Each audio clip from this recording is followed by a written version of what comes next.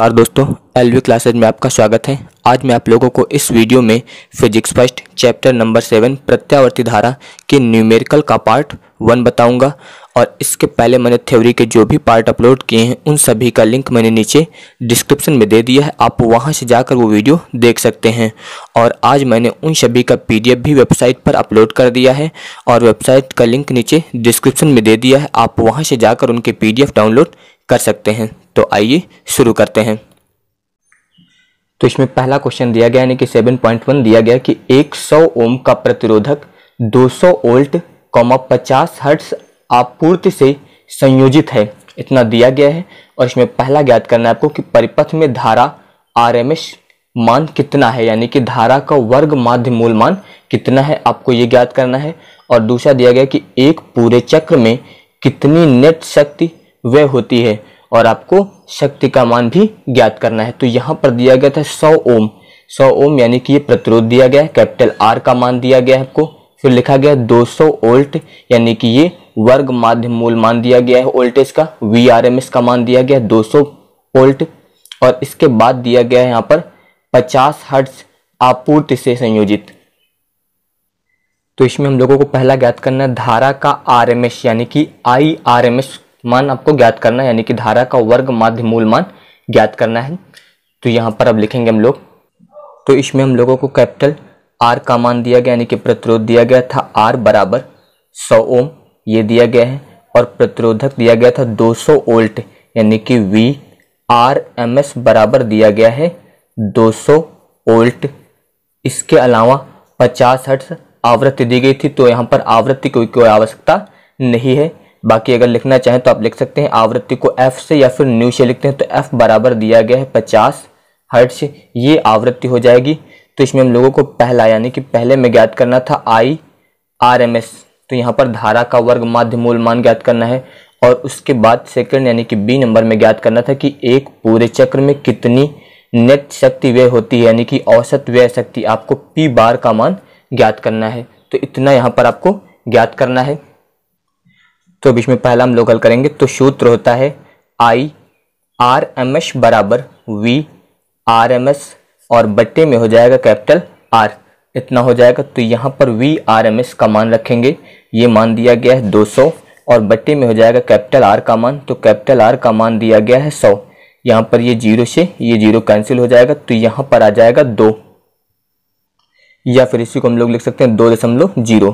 तो ये धारा का वर्ग माध्य मूल मान है, इसलिए इसको लिखेंगे एम्पियर। तो ये इसका आंसर हो जाएगा। इसके बाद सेकंड नंबर यानी कि इसी का B नंबर, तो यहाँ पर हम लोगों को ज्ञात करना है औसत व्यय शक्ति। तो सूत्र होता है P बार बराबर VRMS इंटू IRMS, इतना हो जाएगा। और इंटू में होता है cos फाई, इतना हो जाएगा।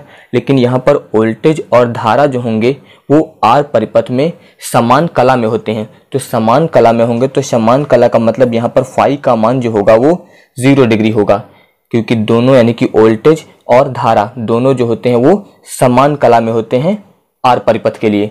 तो इतना हो जाएगा। तो अब जब यहाँ पर मान रखेंगे तो ये हो जाएगा P बार बराबर VRMS का मान हो जाएगा 200, फिर गुणे IRMS का मान अभी ज्ञात किया गया है 2, ये IRMS का मान हो जाएगा। इसके बाद इंटू यहाँ पे cos फाई दिया गया है यानी कि cos 0 डिग्री, इतना हो जाएगा। अब इसके बाद 200 का गुणा 2 में करेंगे तो ये हो जाएगा 400 और गुणे cos 0 का मान हो जाएगा 1, और इसका जब गुणा करेंगे तो ये हो जाएगा फिर 400। यहाँ पर औसत व्यय शक्ति ज्ञात कर रहे थे, शक्ति का मात्रक होता है वाट, और ये इसका आंसर हो जाएगा। और इसका आंसर NCERT बुक में गलत दिया गया है, यानी कि वो आंसर सही तब होगा जब आप VRMS का मान 200 के जगह पे 220 वोल्ट रखेंगे, तब वो आंसर करेक्ट होगा। यानी कि वहां पर वो आंसर जो है इस क्वेश्चन के अनुसार गलत दिया गया है। अगर यहाँ पर V का मान 220 वोल्ट रखेंगे तब वो आंसर राइट होगा। तो इसके अनुसार इसका आंसर यहाँ पर यानी कि औसत व्यय शक्ति का मान 400 वाट हो जाएगा और धारा का वर्ग माध्य मूल मान हो जाएगा 2 एम्पियर। इसके बाद क्वेश्चन नंबर 7.2, तो इसमें पहला दिया गया है AC आपूर्ति का शिखर मान 300 वोल्ट है, तो RMS वोल्टता कितनी होगी, यानी कि यहाँ पर वोल्टेज का शिखर मान दिया गया है 300 वोल्ट। तो ये शिखर मान दिया गया, तो शिखर मान को बताया था आपको V0 से लिखते हैं या फिर V मैक्सिमम करके भी लिखा जा सकता है। तो ये शिखर मान दिया गया है वोल्टेज का 300 वोल्ट, और यहाँ पर हमको इसका वर्ग माध्य मूल मान यानी कि VRMS ज्ञात करना है।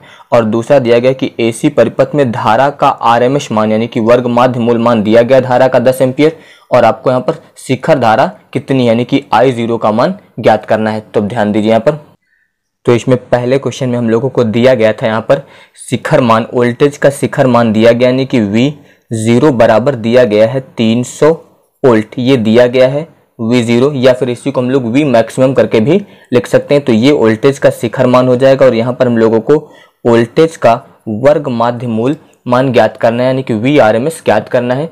तो इसके लिए सूत्र होता है VRMS बराबर V0 बट्टे √2, ये इसका सूत्र होता है। तो यहाँ पर V0 का मान लिखेंगे, ये हो जाएगा 300 और बट्टे में हो जाएगा √2, इतना हो जाएगा। इसके बाद यहाँ पर आपको √2 इसका मान रख के यानी कि 1.414 यानी कि इसका मान रख के भी भाग कर सकते हैं, या फिर दूसरा ऑप्शन है आपके पास यहाँ पे 300 बट्टे √2, यहाँ पर आप ऊपर अंश में √2 से और हर में √2 से गुणा कर दीजिए। तो जब गुणा करेंगे तो ये हो जाएगा 300 √2 और बट्टे में √2 और √2 का गुणा हो जाएगा 2, इतना आ जाएगा। इसके बाद यहाँ पर जब 2 से आप 300 को भाग करेंगे तो ये हो जाएगा 150, और इंटू में √2 दिया गया, इसका मान 1.41 इसका मान रखेंगे। इसके बाद अब आपको इसका गुणा करना है।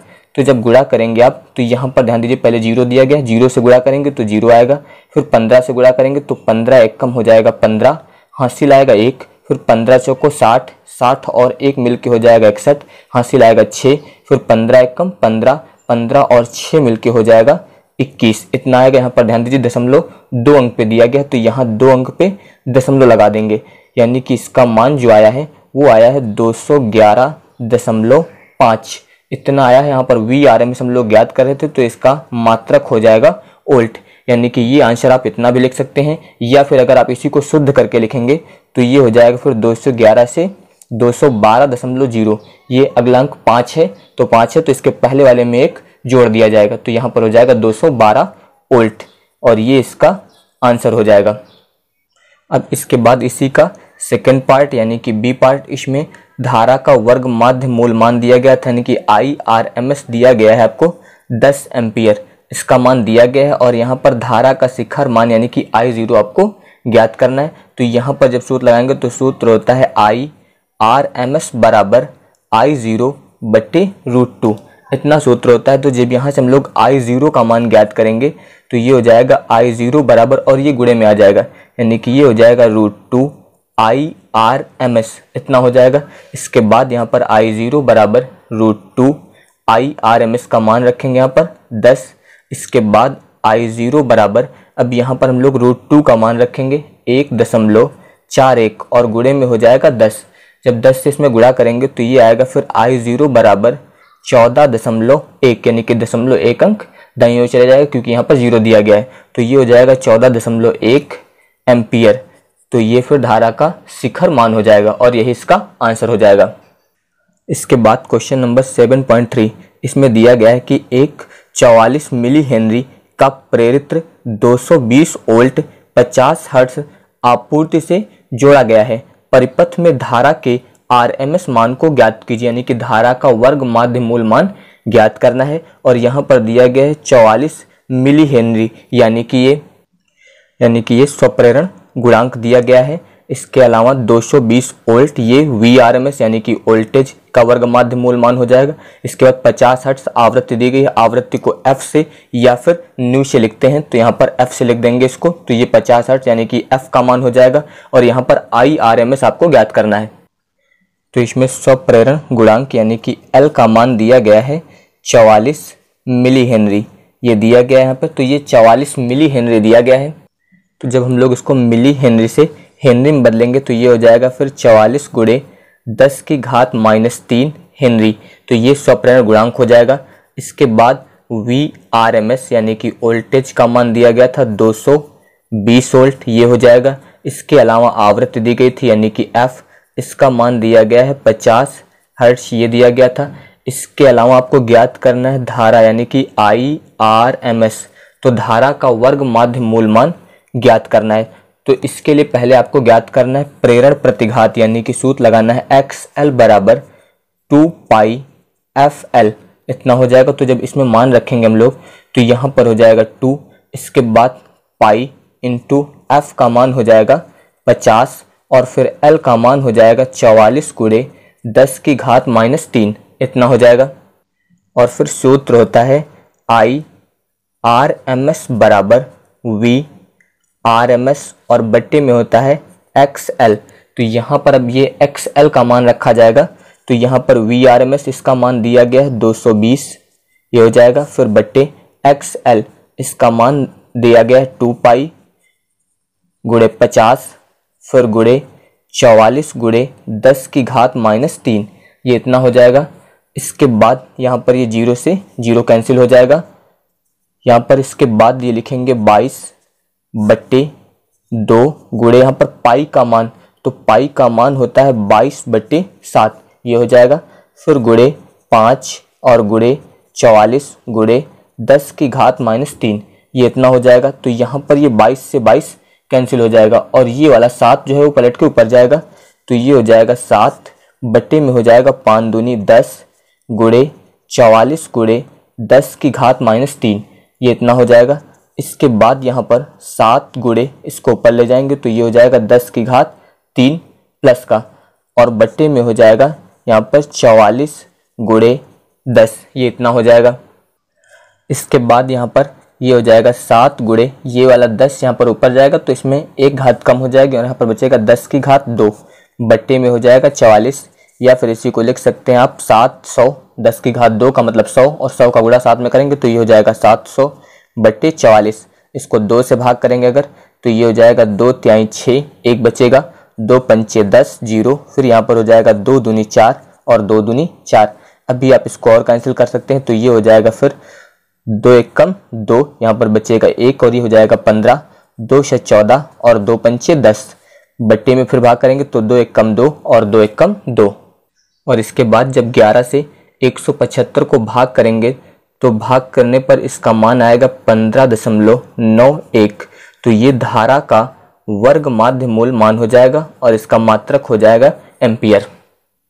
इसके बाद क्वेश्चन नंबर 7.4, इसमें दिया गया है एक 60 माइक्रोफैरड का संधारित्र, तो यहाँ पर आपको धारिता दी गई यानी कि एक 60 माइक्रोफैरड का संधारित्र 110 वोल्ट 60 हर्ट्ज आवृत्ति AC आपूर्ति से जोड़ा गया है, परिपथ में धारा के RMS मान को ज्ञात कीजिए।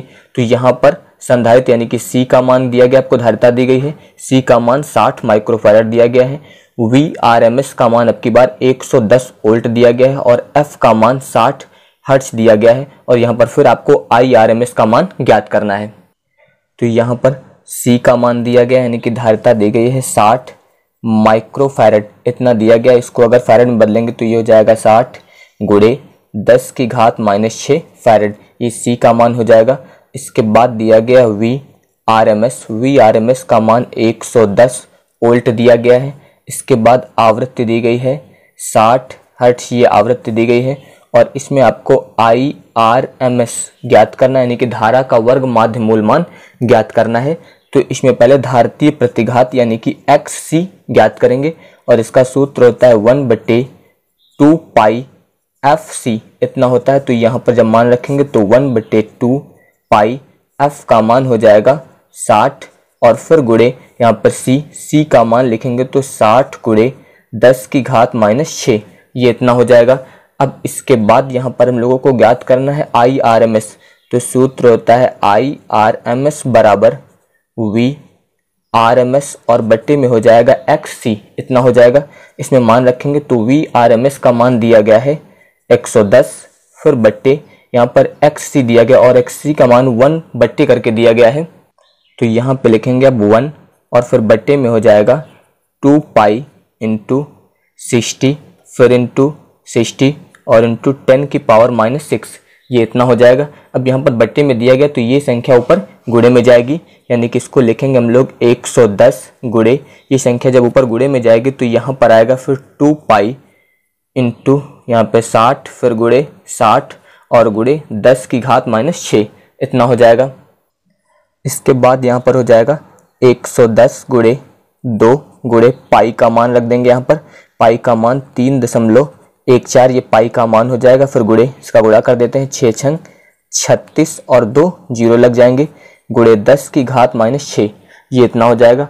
अब इसके बाद जब इसको हल करेंगे तो हल करने पर इसका आंसर आएगा 2.49, ये इतना आंसर आ जाएगा इसको हल करने पर। ये आप लोग हल करके देख सकते हैं, इसका आंसर आएगा 2.49 और ये धारा का वर्ग माध्य मूल मान यानी कि IRMS का मान हो जाएगा और इसका मात्रक हो जाएगा एम्पियर। ये क्वेश्चन नंबर 7.5, इसमें दिया गया कि अभ्यास 7.3 व 7.4 में एक पूरे चक्र की अवधि में प्रत्येक परिपथ में कितनी नेट शक्ति अवशोषित होती है, अपने उत्तर का विवरण दीजिए। तो यहाँ पे लिखा है अभ्यास 7.3 और 7.4, यानी कि ये क्वेश्चन नंबर 3 और 4 के बारे में बताया जा रहा है। तो 4 में प्रेरित्र दिया गया था और चौथे में संधारित्र दिया गया था।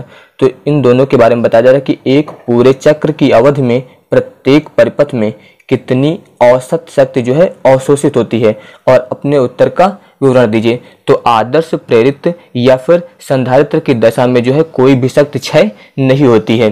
तो इसका उत्तर हम लोग यही लिखेंगे। फिर आदर्श प्रेरित्र या संधारित्र की दशा में कोई शक्ति क्षय नहीं होती है, यही इसका आंसर हो जाएगा। क्योंकि जो प्रेरित्र आदर्श होता है या फिर संधारित्र आदर्श होता है, उस दशा में कोई भी शक्ति जो है वो क्षय नहीं होती है।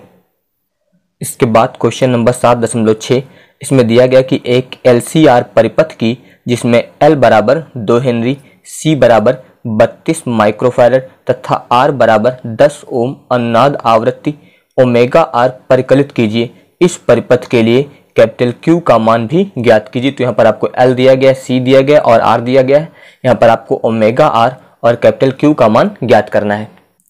तो इसमें L का मान दिया गया है और L का मान दिया गया है 2 हेनरी यानी कि 2.0 हेनरी, ये L का मान दिया गया है। धारिता दी गई यानी कि C बराबर दिया गया 32 माइक्रोफैरड, इसको बदलेंगे तो ये हो जाएगा 32 गुणे 10 की घात -6 फैरड, ये बदल जाएगा। तो इसका मान इतना हो जाएगा। इसके बाद यहाँ पर हम लोगों को प्रतिरोध दिया गया था यानी कि R बराबर दिया गया था 10 ओम और इसमें आपको ज्ञात करना है ओमेगा R और कैपिटल Q, ये दो चीज़ें यहाँ पर ज्ञात करनी है आपको। तो इसमें हम लोग पहले सूत्र लगाएंगे। तो सूत्र होता है यहाँ पर ओमेगा R बराबर 1/√LC, इतना होता है।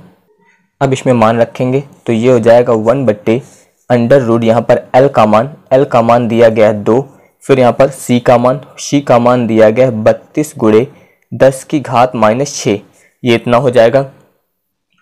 तो ये हो जाएगा फिर 1/, यहाँ पर इसका गुणा करेंगे तो 32 दूना हो जाएगा 64 और गुणे में हो जाएगा 10 की घात -6। इसके बाद जब इसका वर्गमूल ज्ञात करेंगे तो 64 का वर्गमूल हो जाएगा 8 और 10 की घात -6 का वर्गमूल हो जाएगा 10 की घात -3, ये इतना आएगा। इसके बाद 10 की घात -3 जब ऊपर ले जाएंगे तो 10 की घात 3 प्लस में हो जाएगा और बटे में हो जाएगा 8। इसके बाद 10 की घात 3 को यहाँ पर हम लोग लिख सकते हैं 1000 और बटे में हो जाएगा 8। और जब 8 से 1000 को भाग करेंगे तो यहाँ पर 8 एकम 8, यहाँ पर 10 दिया गया था 2 बच जाएगा तो ये हो जाएगा 20, 8 दूनी 16, फिर यहाँ पर 4 बच जाएगा और 8 पंच 40, तो ये आएगा 125। तो यहाँ पर हम लोग ओमेगा R ज्ञात कर रहे थे और इसका मात्रक हो जाएगा सेकंड इनवर्स, ये इसका आंसर हो जाएगा। अब इसके अलावा हम लोगों को ज्ञात करना था कैपिटल Q। सूत्र होता है कैपिटल Q बराबर XL/R, ये सूत्र होता है और XL बराबर होता है ओमेगा R इंटू L और बटे में हो जाएगा कैपिटल R, इतना हो जाएगा। अब इसमें जब मान रखेंगे यहाँ पर हम लोग तो ओमेगा R इसका मान अभी ज्ञात किया गया, इसका मान आया 125, L का मान दिया गया था 2 और कैपिटल R का मान दिया गया 10, इतना दिया गया। 2 से आप इसको कैंसिल करेंगे तो ये जाएगा 5 बार यानी कि 125 बट्टे में आ जाएगा 5। इसके बाद 5 से जब आप 125 को भाग करेंगे तो ये जाएगा 25 बार यानी कि 25 पंचे 125, तो ये कैपिटल Q का मान आ जाएगा 25 और इसका कोई मात्रक नहीं होता है। तो वीडियो देखने के लिए धन्यवाद। अगर वीडियो पसंद आए तो वीडियो को लाइक और शेयर जरूर करिएगा।